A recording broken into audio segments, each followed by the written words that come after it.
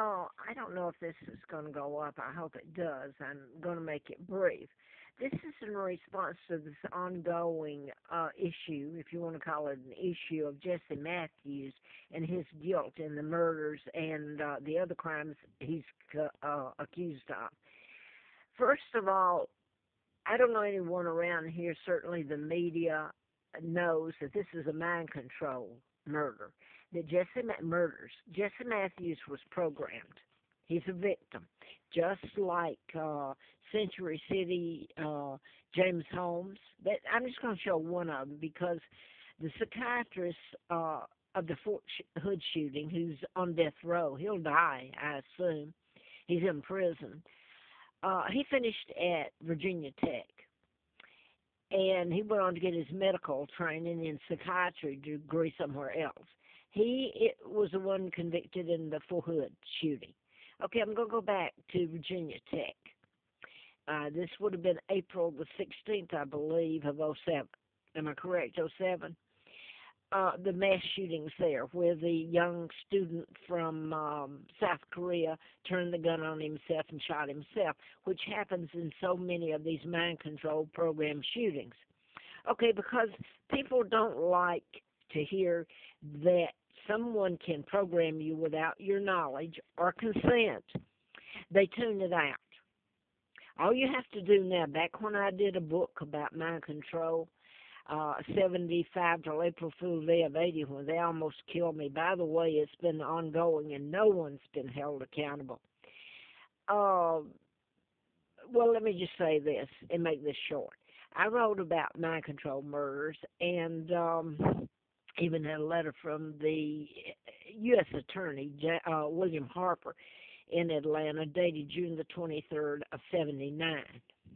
Ongoing investigation, national security involved. Ask yourself why national security would be involved in the book I'm writing on mind control, which, by the way, included Dr. Larry McDonald, U.S. Congressman, Piedmont Hospital in Atlanta, Georgia. Later, I'm leaving out background on what the hell they put me through. But later, August 31st of '83, the plane went down with him on it. And all 20 or 200 passengers perished in the ocean. Juneau, Alaska, Seoul, South Korea. And former President Nixon was on the plane, taken off in Juneau, so somebody knew it was going down. But anyway, Larry Flint was shot in Lawrenceville, Georgia. Everybody knows Larry Flint, and everybody says it like, you should meet the people along the road I've met, and Larry Flint's a saint. But anyway, he says here, I know who's responsible for his shooting. Some of these, the ones I mentioned, are mind control murders, and they were done in patterns, which you can prove because mind control is invisible. So how would you even know that you're a victim of it? And that's exactly who you are. This man, James Holmes, is being treated for mental illness. Mental illness has nothing to do with mind control. Mental illness is a disease or mental disorders. They feed people psychotic drugs, lock them up. This man's no more mentally ill than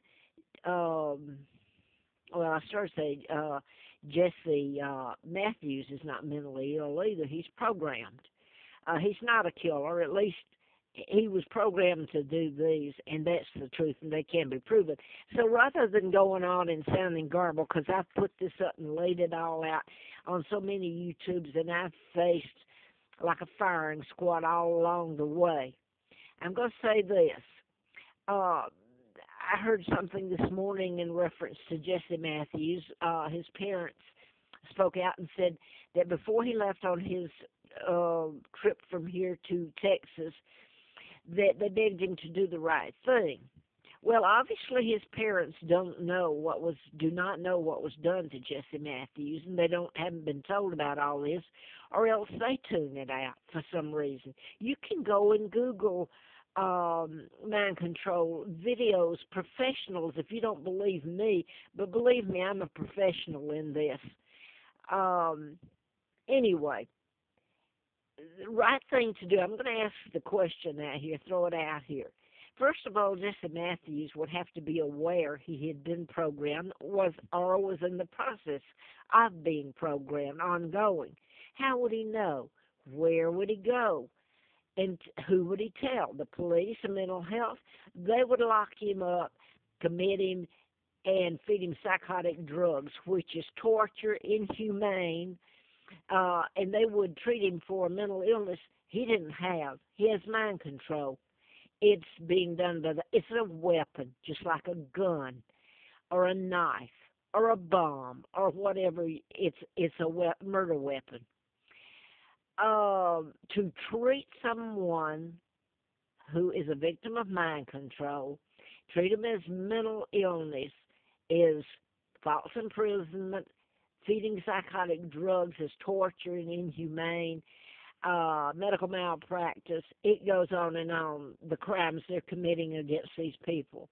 To say that locking up Mr. Matthews prior to the deaths of Hannah Graham and the other young lady would have prevented those deaths is a falsehood.